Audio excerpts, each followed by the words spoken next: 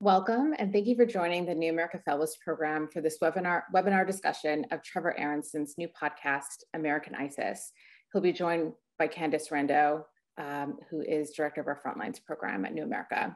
I'm Awisa Ayub, director of the Fellows Program. For more than 20 years, New America has supported hundreds of fellows who've gone on to publish books, produce documentary films, and other deeply reported projects.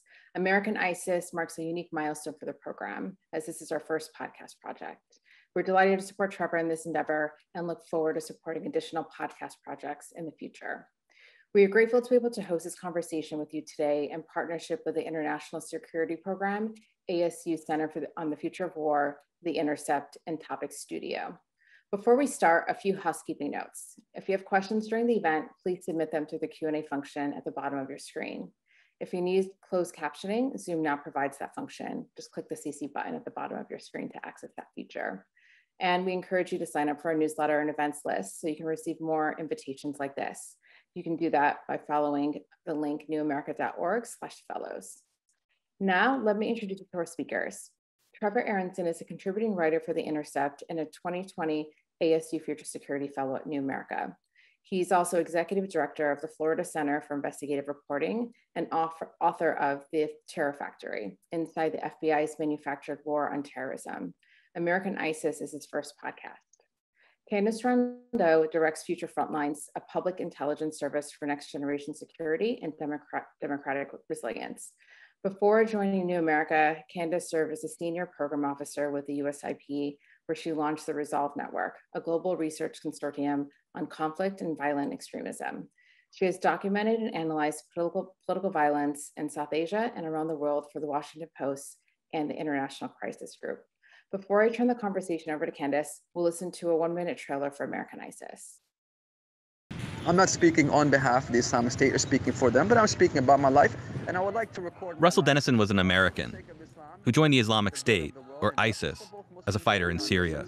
But if this information was to be released while I am alive, it could potentially make a very dangerous situation for me with the security forces.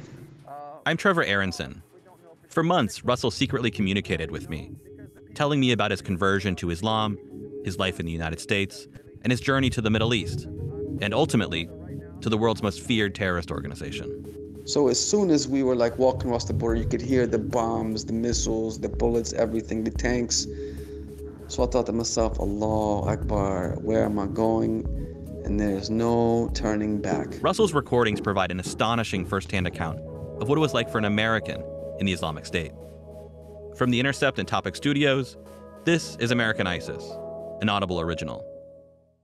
Hi, and thanks, Awisa, for the great introduction. That podcast trailer opening is just a thriller on its own. Trevor, thank you for joining us to talk to us about your podcast, American ISIS.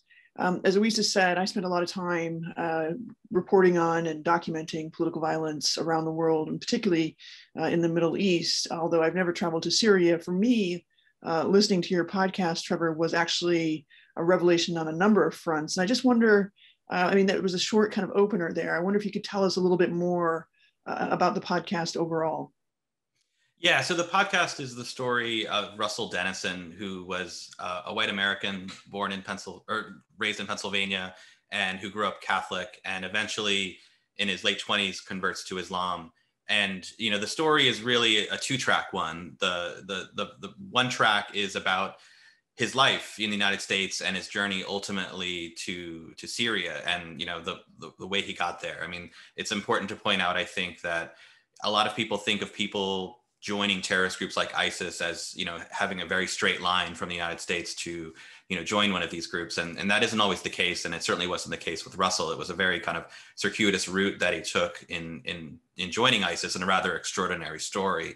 And then the second part of his story was the day-to-day. What's interesting about the time period that I communicated with Russell from, the summer of 2018 through the beginning of 2019 was that Raqqa had fallen, ISIS was very much on the decline, and the ISIS fighters that remained, including Russell, were in a part of eastern Syria called Deir ez-Zor. that was ultimately facing a bombing campaign by the US-led coalition intended to kind of dislodge them from control of that area.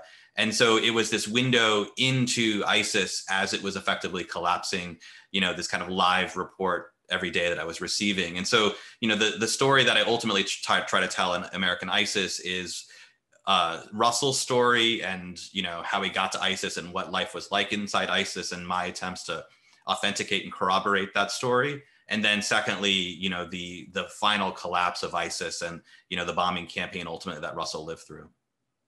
So, I mean, what's so interesting about Russell's story is something that actually, weirdly, all three of us have in common. We've all lived at some point or another in the Tampa Bay, St. Pete area. And if I understand correctly from listening to the podcast, that's kind of where your part of the story begins. Tell us about that. Yeah, so in 2014, my wife and I actually just moved to the St. Pete area where I'm originally from. And I'd become interested in this FBI sting operation here.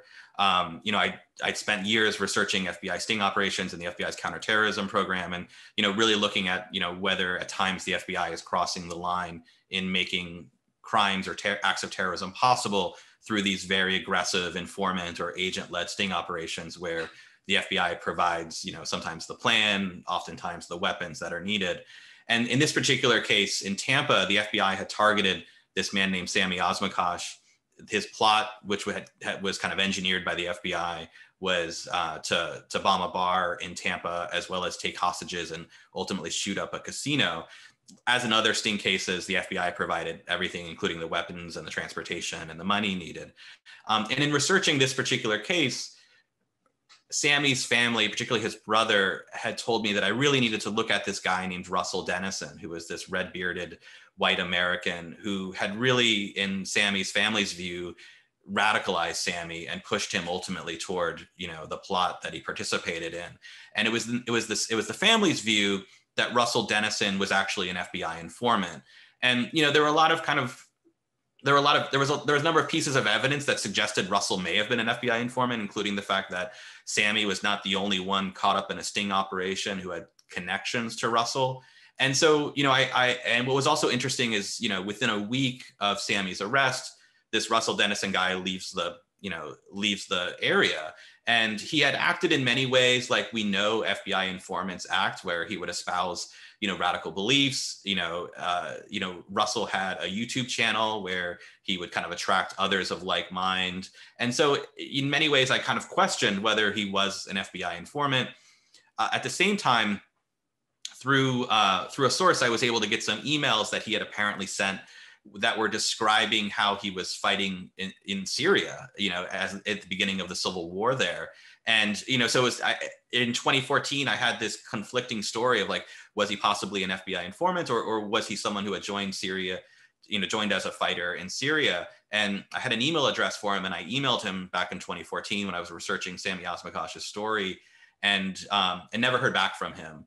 And published the story. In the story, I talk about the mystery of Russell Dennison.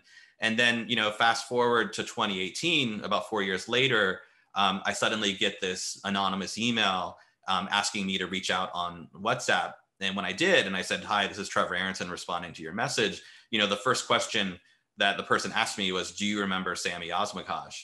And, it was at that point that I knew I was talking to Russell Dennison, because he was the only person who I could possibly think of who would ask me such a question. And then from there, our kind of conversation and questions began. And it became clear to me very quickly that my suspicions about his being an informant were wrong. In the podcast, I described, how the evidence ended up, how I misread the evidence initially. And I explained kind of what the reasons why there were appearances that he was an informant, including the fact that, the FBI was essentially using him as a bug light, investigating anyone who he was in contact with. So he was kind of unwittingly providing leads to the FBI. But so at that point, in the summer of 2018, Raqqa had collapsed, ISIS was on the decline, and suddenly I get this contact from this guy, Russell Dennison, who lived not far from where I was sitting at the time and where I'm sitting now, and basically saying he wanted to tell a story. So, I mean, I'm remembering this phrase "dry snitching" from the podcast that you refer to. where, essentially somebody is kind of inadvertently, detailing his or her criminal acts, unbeknownst to them, right? That they're being sort of listened to. And I think it's so interesting, actually. And, but of course, the story isn't complete if we don't talk a little bit about Dennison's background. And in fact, like, one of the things that's most striking about the podcast, I think, is here is this, youngish guy in his late 30s, who is on the front lines of America's war against the Islamic State, at the peak, really, of this bombing campaign. And you can kind of hear all this in the background. And he's recounting his story via WhatsApp. And a lot of people probably don't know that on WhatsApp, you can sort of leave these very elaborate, long voice notes. So I would talk a little bit about the mechanics of that, but also kind of what it was that kind of drew you two together. What were there common factors, or, things that you had shared? I mean, you guys are roughly the same age. Yeah, so Russell, the primary reason Russell reached out to me was that I had made an effort to contact him in 2014. And I think at that moment, he was looking to talk to a journalist, and I was the one he knew of because I'd previously written about Sami Osmakash's case and tried to reach out to him. At that time, Russell didn't know what my age was. He didn't know my background, and he also didn't know that I was living in the St. Petersburg, Florida area. Russell had assumed that I, like a lot of journalists in the United States, was living in New York or Washington. And so he initially reaches out to me, and, part of our initial conversation was getting to know each other. And he had some questions about me, and what we discovered, which we both found particularly fascinating, was that we were roughly the same age. We both lived in the St. Petersburg area, and we both kind of came of age at the same time, right? Like, we were children of the 80s watching Saturday morning cartoons. And the reason that was interesting to me was that, in many ways, I felt that Russell had a very similar kind of cultural background and childhood as I did. And yet he made these drastically different choices that, put him in a position where, he was an ISIS fighter, kind of creating an example for me that, someone just like me could become an ISIS fighter like this. And then for Russell, I think, he had described how, when he joins ISIS, and it's important to remember that what's partially extraordinary about his story is that, he wasn't one of these guys or fighters that came to ISIS at the end. He crossed into Syria in 2012, and was with ISIS from its very beginning as an insurgent force group in Syria, and then through its kind of taking of Raqqa and as the establishment of as a de facto capital. And what he had described to me was this frustration where when he would meet other foreign fighters, including from Europe and the United States, these were people who were 10, 12 years younger than he is, and they did not have the kind of same cultural foundation. They weren't watching the same cartoons as children. And so I think part of what maybe elicited some of the kind of confessional qualities in Russell's recordings, was feeling like he was talking to a contemporary. And in many ways, we were contemporaries. We just made very different choices in our lives. And as for the logistics of how we communicated, it was Russell's suggestion that we use WhatsApp. And what you can do on WhatsApp, in addition, as many people probably know, in addition to sending regular text messages, is you can send voice memos where you record them. And Russell and I had devised a kind of plan. He didn't have regular access to the internet. When he would be home, he didn't have access to the internet. So we would have to go to these hotspots that were, would go down some days and come up others and be moved. And so, our interactions were based largely on his recordings to me that he would make at night when he was offline. And then I would receive them and then send back text, usually questions in text, because the internet being a challenge, we tried to kind of limit bandwidth however we could. And so he would send back recordings and I would usually send, questions back in text. And, in the way that this is kind of a 21st century story, in a sense, is that this probably couldn't have happened at any other time were it not for the technology that was available. Not just the fact that we were using WhatsApp and he could record these messages to me in these recordings, but that, even cheap phones these days have, microphones and are able to record audio at a level of quality that, is really quite good. And so the recordings that you hear are the quality wise are really good. And so that was part of, kind of what made this possible as a podcast, was that, you were not only hearing kind of high quality audio from Russell recording at night as bombs are falling behind him at times, but that, he was able to kind of tell his story in his own voice. And, Russell, for all his faults, one of the things that he was in radio, they describe people like this as, he's a good talker, right? Like he had a very compelling way of telling his story, and, it just made it engaging. And I also think, the reason I think this works really well in a podcast form is that, in many ways, I think we live in this time, and maybe we've always lived in times like this, where, we're very quick to dehumanize our enemies and see them as different from us. And I think what Russell's story, the reason it was partially so compelling to me, was this idea that, like, this is the enemy, this is an ISIS fighter. And yet, like, through these recordings, you begin to see kind of the humanity of the enemy.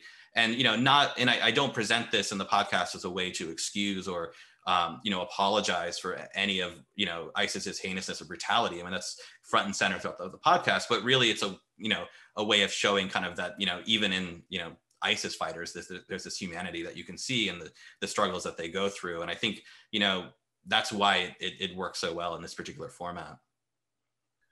Yeah, I mean, it's so interesting actually when you think about how war correspondents used to cover, for instance, World War II. The story was always kind of this very, apple pie Americanism from the front lines where the doughboys were fighting. And it was oftentimes a very one-sided story. You kind of understood, roughly the motivations of the soldiers, for instance, who stormed the beach in Normandy, in the frame, that was given to you by the US government primarily, right? And what's so interesting about the 21st century, and particularly this kind of, web 2.0, mobile phones everywhere phase of the 21st century, we kind of hear these unfiltered voices coming from, America's various forever wars in the Middle East. And that's sort of interesting, actually, also that you kind of raise the point that you have this kind of common, kind of through line or parallel in your lives because you're, the same age roughly. And you would have seen and witnessed a lot of the same things that, people in their 30s, in 2012, 13, 14, would have seen, right? For you and Russell, the experience of 9/11 was kind of this probably relatively remote phenomenon. That's something that happened on TV, right? And you weren't old enough to go to Afghanistan or something like that. For me, right, I mean, I experienced all that stuff up front, up close in New York. I have a completely different view on kind of that trajectory. And so this kind of this very small, but, subtle generational shift between, people in their late 30s and people, older than that, and their view on, Islamist political violence in that context. But one of the things that stands out is that, Dennison, as he tells it himself, as you convey, he's this kind of white kid from a Catholic family, comes from a middle-class background. In many ways, all of the things that he does and the kind of the persona that he progressively adopts is the complete antithesis of where he comes from, right? He ends up, there are lots of spoiler alerts here just for everybody's awareness, but you're not missing anything. You should listen to the podcast because it's super rich with detail. It's an excellent narrative. But one of the things, of course, that comes out is that, Dennison has this period of rebellion. He's kind of lost and aimless, and he winds up in prison, right? And then from there, what happens? Yeah, so he ends up getting arrested for selling a very small amount of marijuana. He was a low-level drug dealer on the side to make extra money. And, the cops, set it up in such a way that they threw the book at him and that they lured him into a school zone to sell the drugs so that they were able to get him for a stiffer penalty. He ends up meeting, after his arrest, but before his incarceration, meets this Black Muslim man whose kind of calm demeanor had always impressed him. And he asked him about Islam. And Russell at that point had been raised Catholic, but really, never took to the religion, and really also felt lost. I mean, I think Russell, it doesn't say this exactly, but, he really was looking for the kind of identity. And, he is introduced to Islam through this man who gives him a Quran. And, he never ends up seeing this man again, but he reads this Quran voraciously, and basically, is basically reads it and says, I'm Muslim, even though he doesn't know any other Muslims, and just kind of identifies immediately with the book. I mean, as you'll hear in the podcast, there's even a bit of little bit of religious zealotry where he talks about seeing light coming from the book, and describing almost this kind of angelic way that he was pulled into the religion. He then goes to prison for the marijuana bust, identifies as a Muslim, and then as a result kind of gets grouped together with the other Muslims there. In prison, he takes Shahada and learns about Islam, mainly through the other prisoners who were there. He ends up spending less than 2 years in prison. And at that point, upon his release, his family has moved to Florida, where they run a flower shop, and he gets permission to do his parole in Florida. And here in Florida is where you kind of begin to see a drift toward extremism. He constantly feels like the Muslims he's meeting are not, the Muslims he thinks the Quran describes. He ends up running into he finds a religious mentor who's a Salafi, and Salafi Islam is a harder line ideology where the dress is more conservative, the behavior is largely more conservative. There's issues with kind of participation in democratic functions, and Russell really clung to this idea that he was a Muslim, but not just a Muslim. He was a Salafi Muslim, and he was kind of a harder line Muslim. But at the same time, I think, and this is something that I think people born into the religion talk about sometimes, where, there is a feeling, and one of the people in the podcast describes this, there is a feeling sometimes, or a question whether, sometimes these white converts are doing this to be contrary, right? Like, yeah, they accept Islam as a religion, but there's this part of it in them that they're rebelling, right? They're rebelling against society, they're rebelling against their parents. And I think part of that, at least in the beginning of Russell's kind of religious formation, was true. That, when you listen to his YouTube videos, and it's important to point out that Russell, wasn't immediately like, let's take up guns and fight. I mean, there was like a slow, evolution to his ideology. But, his YouTube videos in the United States, which were hardline but did not promote violence, were very much questioning the way other people lived, criticizing Jews and Christians and people who did not practice religions. And it was very much like, I have the right path, I know the way to God and to the afterlife, and you are all wrong, you need to listen to me. And, it was that, and you begin to see this kind of religious fervor develop from there. And I think, and obviously what we talk about in the podcast is like, I don't know that Russell was necessarily destined to go to ISIS. I think, it was a kind of a long journey, both kind of religious and physical, for him to get there. And there were plenty of places along the way where he was either pushed or could have been pulled back. And one of the things he describes as a factor of really pushing him is the fact that the FBI took an interest in him as a result of his videos, not because he was committing crimes, but because he was espousing, what they viewed as hardline beliefs. And then they were using, the people he got in contact with to start investigations elsewhere. And Russell really felt like he couldn't be the Muslim he wanted to be in the United States. He also felt that the FBI's behavior, justified his belief that the US government was at war with Islam. And, there are a number of kind of progressive things that happened that really ended up pushing him, into ISIS.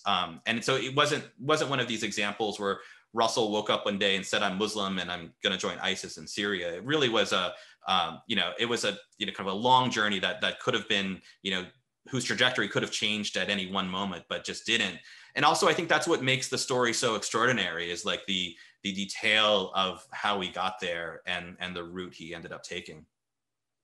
Yeah, I mean, there's sort of an interesting parallel. I mean, in a way, like his experience replicates that of so many, Arab Islamists that we know who have famously kind of run up against the authorities for their political views, which are, openly espoused. And then, they're somewhat persecuted on some level. They're kind of ostracized, they're watched, they're surveilled. And even, some travels to Egypt, which are, I'm not even going to get into that because I think that's one of the most compelling parts of the story.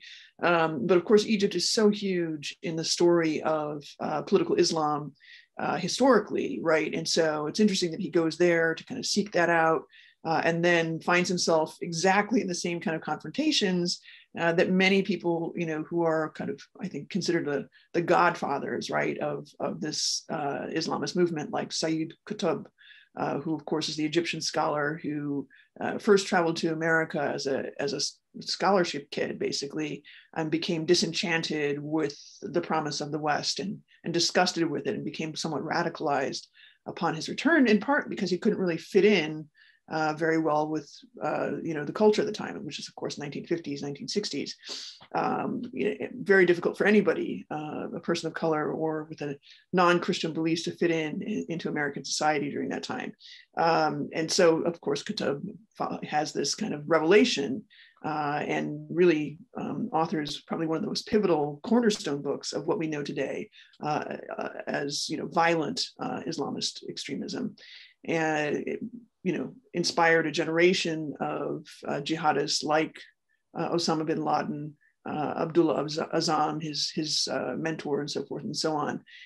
But Trevor doesn't seem to know about any of that. Like, he seems weirdly naive or kind of unmolded by these much more formative kind of influences in the movement itself. He doesn't seem to understand even necessarily that this movement has, well over a century of sort of historical foundations stemming from even the colonial times. He just sort of wanders, almost like stumbles into his radicalism in some ways. Yes, he's pushed, but he also makes a lot of claims that seem a little bit credulous, a little bit sort of surprising about like what he didn't know when he was traveling to the front lines of Lebanon and Syria. What did you make of that? Yeah, that was one of the really fascinating parts about Russell, which is that he would, study very in-depthly the things that he wanted to study. So reading the Quran and the Hadith as an example, but then he knew very little about the Arab world, right? And so, an example of that was, he, through his travels, prior to going into Syria, he goes to Beirut. And instead of, knowing what Beirut is, right, like a religiously diverse cosmopolitan city, he's expecting the city of very pious and conservative Muslims. And he's shocked to see, women in mini skirts and bars on the streets. And so he had this way of just being very kind of like ignorant about the world, in the same way when he first goes to Egypt, he's expecting this Islamic paradise, and he soon discovers that it's a developing country with a brutal security state, and it's only then later he learns about Sayyid Qutb and his teachings, and so the producer on this project and I, this isn't a perfect analogy, but we sometimes joke that there was this aspect of Russell that was like the Forrest Gump of jihadism, right? Like that he had so many blind spots, but then had this extraordinary ability to like put himself in a position where he ends up, being an ISIS fighter, reporting to this guy, Abu Yahya al-Iraqi, who was one of like the senior commanders in this group. And so, despite these blind spots, he ended up kind of stumbling through, into this kind of extraordinary position. But that was, that is the kind of the hard thing to understand or describe fully about Russell, is that, he could be so voracious in studying a particular thing, but then could be so ignorant about the world in general. Like even, prior to going to Syria, he travels from Beirut to Tripoli because he'd heard that's where the more conservative Sunni Muslims were. He wasn't reading the news, he wasn't watching the news. And so when he arrives, he's shocked that like the civil war has spilled into that part of Lebanon. And at night there's people with RPGs and AK-47s. And, you hear on the tape where he's just like, I didn't know that was going on. And so, it is interesting that he could live in a world with such blinders, right? But I also think that contributed to his religious zealotry, that he just kind of wrapped himself in the ideas and the facts that he wanted and that supported his worldview, and then, really didn't kind of expand beyond that. I mean, at times I do think, he was well aware, like, for example, I think he began to really understand the malignant force that the United States can sometimes be in the world. And because he saw some of that firsthand, but, it's not like he studied any of that prior to going. It's just that he found himself in this world where, US force was being exerted, and, he fell victim to it in various ways. So, but on some level, it also has to be kind of confirming some of the narratives and kind of the rhetoric that he would have experienced in his short time in prison.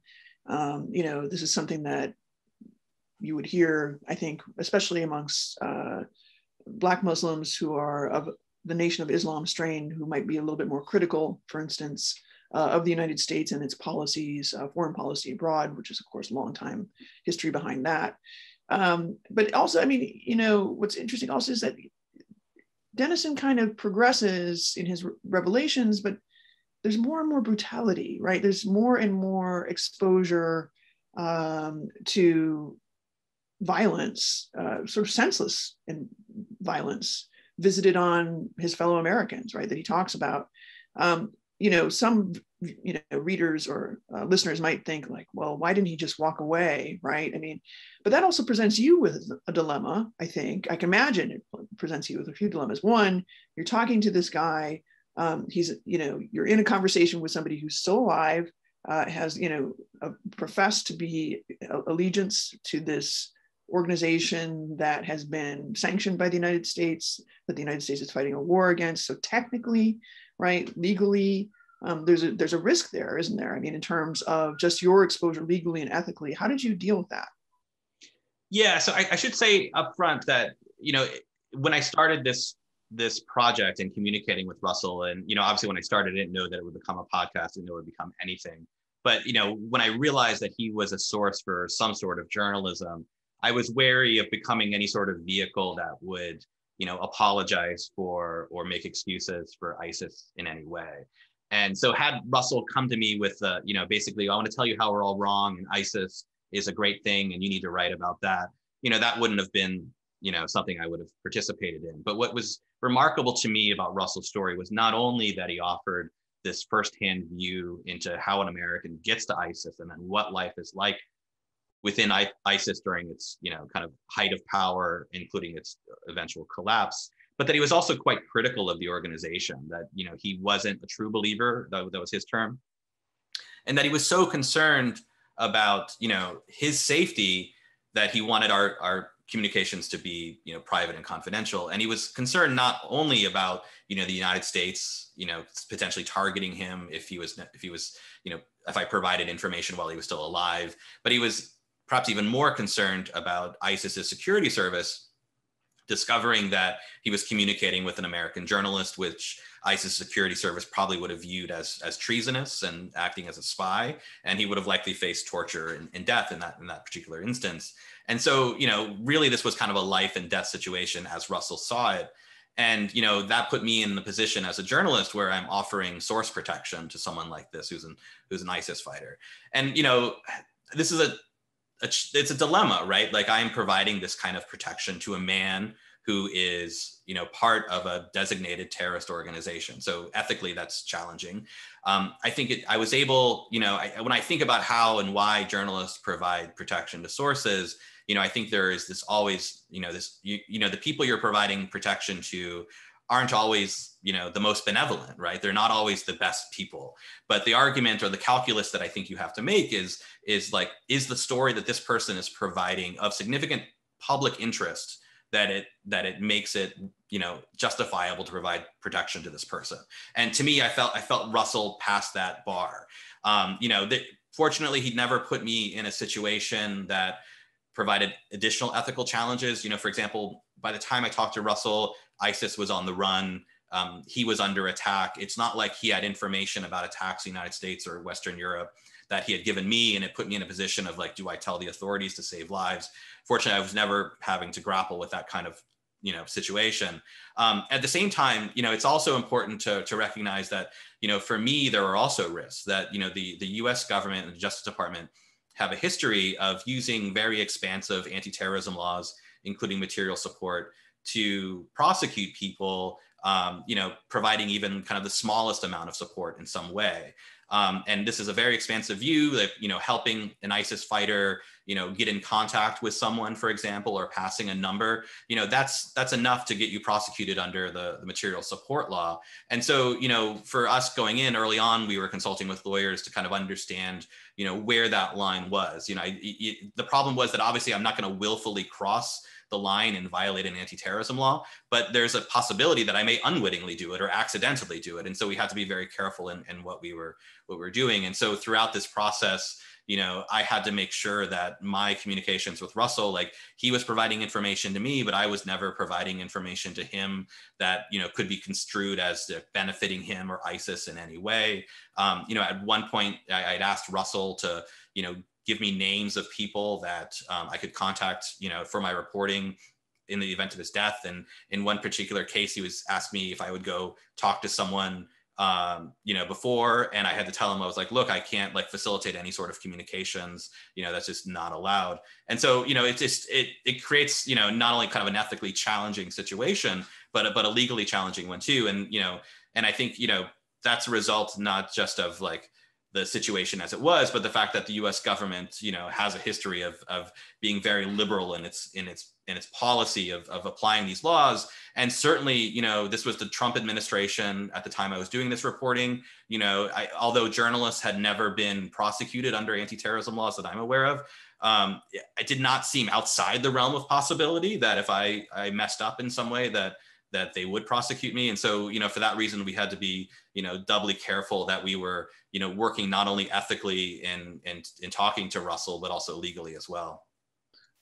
Yeah, those risks, I think, a lot of folks who don't know about the mechanics of journalism and kind of make a lot of assumptions, I think it's easy to kind of cast aspersions, but actually journalists act as shields for their sources in many ways, and they put themselves, I think, in harm's way more often than many people might imagine. And, which actually raises another question. And I want to just remind the audience, we're going to get to Q&A here shortly, and so that we can hear from you about what you're curious about the podcast. But this is another challenge I think that you encountered. We talked about this a little bit offline. While you're kind of doing this reporting and you're beginning to produce the podcast, something else happens, right? That is super challenging, that it kind of offers a window onto the challenges that journalists face when they deal with these kinds of really sensitive topics, like, an American who joins a terrorist outfit. At the time, the New York Times was running a series of corrections about a pretty popular podcast by one of their reporters called Caliphate, which documented the kind of, one-on-one interactions between their reporter and an avowed ISIS member from Canada. And it turned out in that instance, unfortunately, that the person in question, the Canadian who claimed to be a member of ISIS and kind of retold these kind of ghoulish stories, in fact, was just faking his account. And it was sort of an embarrassing moment for the Times because, of course, the podcast was hugely popular. It was kind of the first window onto, a look inside ISIS. So, and all that's unfolding while you're kind of capping off, I guess, production on this and sort of wrapping up some of your last conversations with Russell. What did you think about that? Yeah, so I knew about that time that this was going to be a podcast project. And I knew that obviously there would be comparisons between the two because they're both, podcasts about an ISIS fighter. And it was prior to, the revelation that the New York Times subject had, perpetrated a hoax essentially. And, I knew early on that separate from what happened in the New York Times podcast, that a challenge of this project is how do we know that that the person I'm talking to is in fact Russell Dennison, and that he is in fact an ISIS fighter, and that the information he provides to me is legitimate. And so, what happened in the New York Times case is that, it ended up being that the person wasn't legitimate. I mean, they just, people can read about the information that the Times had and kind of raise the question for themselves whether the New York Times should have gone forward with that given the information that we had. But I think, or that they had. But that said, the collapse of Caliphate really reminded me of how embarrassing and what could go wrong if I did not do the work that was necessary in authenticating Russell and making sure that he was who he says he was. And the other thing that's, always possible in kind of these shadowy stories like this is that you tend to have a circular, or it's possible that you can have sourcing that is circular. So you have one source who says, the sky is blue, and they tell someone else, and they tell someone else. And then you think you have three people telling you the sky is blue, but in fact, it all leads back to one person whose information might be faulty. And so, in running down Russell's story, that was a big part of what we wanted to find, right? We wanted to find, sources who could corroborate Russell's story, but also sources that were fully independent of each other. So we weren't running into situations where we were kind of having circular sourcing. And so ultimately, we lay out kind of the laundry list in the first episode of how we authenticated Russell. And then throughout the podcast, I put forward kind of evidence, every time he moved to a different place, I was tracking down people who knew him at the time, or I talked about them and then kind of reinforced that story. But in addition to, getting him to, describe, contents of his FBI file that very few people had seen that documented his interviews with the FBI, in addition to sending me like photographs from the ground, including his ISIS ID and others, I also had the experience of communicating with Russell over 6 months during the bombing campaign. And, one of the things that I had done in 2019 was report on the US-led bombing campaign in Deir ez-Zor and questions of, civilian harm and civilian casualties at the time. And one of my sources at that time, who was not named, but I can name now, was Russell. And he was providing me with pictures from the ground and information about what was targeted, including a hospital in one of these small towns. And that this was all information that later, the Department of Defense confirmed for me. And this was information that only someone on the ground with ISIS could have obtained. And so, we had multiple sources kind of confirming, Russell was who he was and was who he said he was throughout. And so, I think, we got to a point where we never really questioned, is Russell who he is? We know for certain that he is. And I think even anyone who can listen to the podcast can kind of clearly see, the links that we went to kind of verify information. And then also, as in any story like this, there are instances where we just couldn't verify, right? Like things would happen that Russell would describe, a particular conflict in a moment, and there's just no way to verify that beyond what Russell had said. And so in the podcast, I try to be very transparent about those instances, but also kind of transparent about the kind of more holistic analysis of what Russell provided to me. And when I found him lying, I never found him to lie. Or when I found him kind of withholding information, there were a couple of those instances for his own reason that I talk about, that he wasn't as forthcoming as I would have liked. And so, I feel like, any story like this, the hardest part is kind of getting over that hurdle that you can say definitively this person in this very extraordinary position is who he says he is. And we felt very confidently we were there. And then certainly the collapse of Caliphate, just made us work extra hard to make sure that we wouldn't suffer a kind of similar embarrassment. So we'll get into it. So with the remaining 15 minutes or so that we have, let's get into the Q&A. But I want to flag here that one of the key sources, of course, in this story is his mother, and we'll get to that in a second. But let me take a question from the audience. Our colleague Mia Bloom asks, so based on your experiences with Russell, how would other naturally born Muslims feel about his hubris of not really knowing the faith, like not knowing the Hadith, for instance, but simultaneously insisting that these other Muslims are not real, we're not steadfast or radical or devoted enough?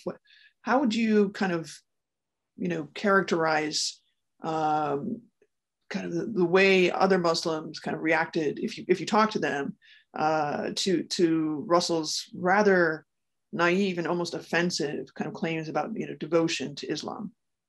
Yeah, so particularly in the Tampa area, when he was known as to go to frequent the mosque here, he was known very much as a firebrand who would kind of spout this rhetoric, and he would get challenged on it, and he would argue. But the one thing that I found about Russell, according to the people I'd interviewed here, was that he tended to be kind of a coward in person. When he was arguing with a natural born Muslim or someone who knew the faith better than he did, he would kind of back down, and then he would kind of take it out on them in his YouTube videos, where he had kind of, an unchallenged audience or an unchallenged platform to speak his mind. And an example of that, I interview a local political activist here who describes how, like, he would kind of question Russell, like, why are you wearing what you're wearing? Because he would dress in a very conservative, Middle Eastern style thobe. And he would criticize Russell would, Muslims who dressed in more Western style. And I think, Russell was quick to criticize Muslims that he felt had kind of lost the way, Muslims who were, straddling the two cultures, straddling American culture and straddling, the Muslim faith. And, I think Russell is very much one of these people who would read one or two books and be like, I know it, I'm an expert on this, right? And then when he would confront someone who was much better read and read a far more diverse kind of number of Muslim scholars, he, would kind of, shirk back and not engage. And so, one of the things that I think Russell felt here in Florida was that he wasn't fitting into, the mosque here and the Muslim culture here, right? And I think it's kind of a matter of perspective. Like, Russell saw this as, these aren't the true Muslims. They're just, I'm the true Muslim. They're not. They're the fake Muslims. Rather than kind of being kind of reflective enough to think, well, maybe I don't know the religion as well as I do. And I think that contributed certainly to his zealotry. That Russell was just, committed to this idea that he was right, and would really kind of only absorb the information that he felt, supported the narrative that he wanted, the religious kind of ideology that he wanted. Yeah, that's a lot of nuance. And actually, one of our listeners here in the audience asked this question. So the podcast offers an incredibly nuanced look at Russell's life and ISIS. And at times it kind of provokes this sympathy for Russell. I think we talked a little bit about that. Was this something you really intended to do when crafting the podcast? So I think when you spend 6 months communicating with anyone and you write, do a big project on them, it's impossible not to find the places that, you have empathy or sympathy. So there were definitely like times in Russell's story where I was, incredibly empathetic. For example, even as the caliphate is collapsing and the bombing campaign is getting worse and worse, he decides he needs to get his wife and children out of the area. And, that was something I, could empathize with. I mean, certainly never been in anything like that, but I can imagine being in a situation where, it's a life and death situation and you need to figure out how to get your family out. And so there were kind of parts of Russell's story that I felt were just incredibly human. And, I don't kind of provide them to, excuse in any way Russell's decision to join ISIS or anything about the group. But what I found thought provoking was the way that we got to see the war against ISIS from the other side, and the civilian harm that also came from it.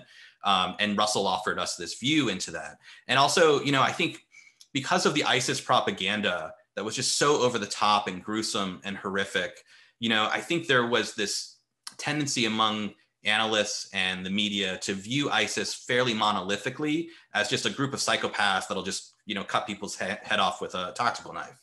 And I think what Russell's story shows is that, that wasn't quite the case, right? Like that it wasn't a monolithic organization. Russell disagreed with many of the things that happened with it.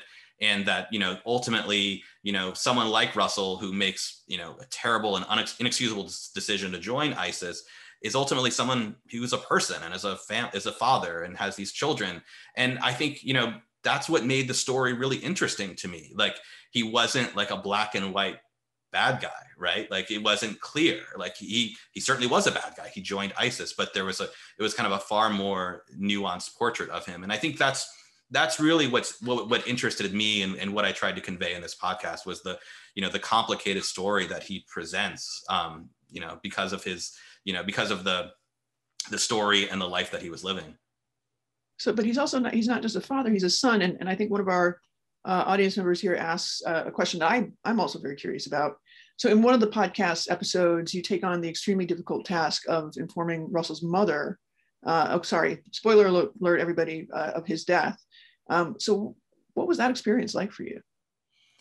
Yeah, so that was definitely one of those experiences where it's kind of hard to, put on your reporter hat and pretend you're not human, right? Because like I've never been in a position where I've had to tell a family member that a child was dead. And I think, I listen to the recording now and you can kind of hear my voice tremble a little bit at times. And it's, a reflection of my nervousness that I'm like, about to surprise this woman, and tell her that her son is dead. And, my hope was that, I felt this obligation as a human to tell her that. But then at the same time, as a journalist, I felt that my goal was to try to get her to talk to me, because I felt, she offered this obviously very unique window into Russell's world as his mother. And, and I remember going in really wrestling with what to do about this, because, what is the right way to tell someone that their child is dead? And I decided, because I did not live far from where she was, it made sense to go in person. And, it also was a situation where I just felt like it would be inappropriate for me just to show up and say, "Hi, I'm Trevor Aaronson. I've been communicating with your son and he's dead." And I felt like there was this need, this human need to talk to her a little bit and kind of ease her into this, ease her into what I was about to tell her. And I think, other journalists may say, in listening to the recording, I should have done this or I should have done that. I don't think I acted in any way unethical. I think what I was, juggling in that, and we included the recording to show the kind of transparency of the reporting, to show you, what I did. But I was really juggling this, the kind of human, obligation to tell this person that her son was dead, with also this, kind of more professional obligation to try to get her to tell me about Russell's life. As you discover, if you listening to the podcast, and it's another spoiler alert, I guess, is that ultimately they do not cooperate with me. I interview her briefly at her business, and then ultimately they chose not to cooperate with me. I did have, as I mentioned in the podcast, I did have background sources from his family that helped confirm a lot of the information, but his parents in particular chose not to participate. So, I mean, always one of the difficulties in reporting, particularly on violence and sort of violent movements, and is this kind of the balance that you have to have: empathy for the victims, empathy for perpetrators' families, because you have to be able to tell that story in a way that's kind of straightforward. But to do that, you got to feel the people that you're talking to on some level, right? And I think that's one of the challenges that I think comes through really clearly in the podcast. So a couple other questions here. Well, we have a couple of minutes left, in our time together. One, I think you've begun to answer that, which is sort of how were you able to gain Russell's trust, which I think you talk a little bit about. But I think the one for me that's kind of interesting also coming from the audience here is, how did the reporting process for the podcast compare to your long form writing process? That's a good question. It's very similar. I mean, I think, the thing about podcast versus writing is that, like say with documentary work, someone could tell you something, and unless it's on camera, unless it's on a recording, it doesn't do you any good, really. Whereas if you're writing a long form written piece, someone telling you something is a quote you can use. And so there's a kind of logistical challenge that exists with this kind of work that doesn't exist in the same way with writing long form pieces. That said, though, I think, there is, one way I think I tried to, one advantage of the podcast as a medium, I think, was that it offered a level of transparency about the reporting that I think often doesn't exist in long form written pieces, because, in a way, many podcasts, including this one, are structured where you're kind of along with the journalist as he's figuring out what's happened. And, and I intentionally, included as many kind of interviews with people, or recorded interviews with people as I was kind of figuring things out, rather than interviewing them after I'd already figured it out, so that the listener could go along for the ride in understanding how I got there. I think that serves two, purposes, right? Like, one, from a narrative standpoint, it's always more engaging to kind of be along on the detective, along on the detective story and figure out what happens. On the other side, though, or the other purpose I think it serves, is that it provides a level of transparency to reporting that I think is, really helpful, especially in a time of kind of disinformation and questions, and especially for this one, right? Because, we were coming off of a situation where, the New York Times podcast had collapsed. This was a subject that was inherently like, how do we know this is real, and how is this corroborated? And I really felt like the podcast in a way allowed me to be transparent about the reporting in a way that wouldn't have been, if you wrote a story with kind of the transparent explanation of the reporting, it seems kind of obtuse. And in a podcast, I think it kind of becomes more seamless. Yeah, so interesting. I mean, I think that the form of the podcast, in some ways, it also helps you with structure. Something I always struggle with is just sort of, how do I string this all together in a way that's going to make sense? And people just don't read books anymore. That's the truth. We have to admit that. Long form writing sometimes has a kind of limited audience, and in some ways, you can kind of deliver more of a punch with this kind of new format where you're in conversation with your subjects in a very live and engaging way. Which brings me to, I think, what will probably be our last question, because we only have a couple more minutes left here. And this is again from our colleague Mia Bloom. You may have heard of the podcast "I Am Not a Monster" by Josh Baker at the BBC. What do you think about that compared with sort of what your experience and kind of what you produced, and then maybe even, obviously Caliphate is kind of a weird touch point, but talk a little bit about your reference point on "I Am Not a Monster." So I watched the Frontline doc, and I know they made the podcast version of it. I'm afraid I did not read the I did not listen to the podcast, I'm afraid to say. So I'm speaking a little bit from, assuming like what it took on. I mean, I think, it's that project, I assumed, took on a kind of a same challenge mine did, in the sense that, you have this person who joined ISIS, but then you also have the very kind of human story of what drove them there. In this particular case, I mean, what I think made this one very different was that, this was a story that I pretty much knew the ending before it happened. Like I knew Russell was in all likelihood going to die. And, I think that kind of informed, the way we talked, the kind of urgency that we talked with sometimes. And, it required me, I think, and Russell to really be devoted to kind of like being, being as kind of targeted as we could in like using our time wisely, because we knew there wasn't, ultimately a lot of time for him. And then ultimately it was then, a matter of kind of deconstructing him after, and, and figuring out like what he had said. And so, it was weird in the sense that like Russell in many ways became this person who, communicated with me for so many hours, and then ends up being a ghost, right? Because then he's dead. And there were times I think that, I wish I could go back to him and ask questions. I mean, I think, for the 30 hours of recordings that he'd sent me, it elicited this very, compelling and comprehensive story of his life. But then there were interviews that I did after that were about details that, didn't change the structure or the story itself or in any significant way, but were details that like I really would have liked to have gotten Russell's take on that. Like someone else described the situation and I didn't know to describe that to Russell because I hadn't talked to that person yet. And so, in that way, it kind of created a reporting challenge that, you have this subject that you have, exhaustive access to, then he's gone. And then you have this second level where you're, reporting around him. And that's also something that, I dealt with, I think I dealt with transparently in the podcast. I described, in one instance, there was one thing I would have liked to have asked him and I didn't get a chance.